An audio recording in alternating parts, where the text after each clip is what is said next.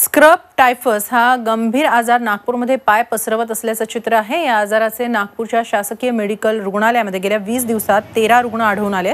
यानंतर आरोग्य विभागाला सतर्कतेचे आदेश देण्यात आलेले आहेत। मेडिकल रुग्णालयात दाखल झालेल्यांपैकी 8 जणांची प्रकृती गंभीर असल्याची माहिती आहे। सर्वाधिक रुग्ण हे नागपूर जिल्ह्यातील आहेत।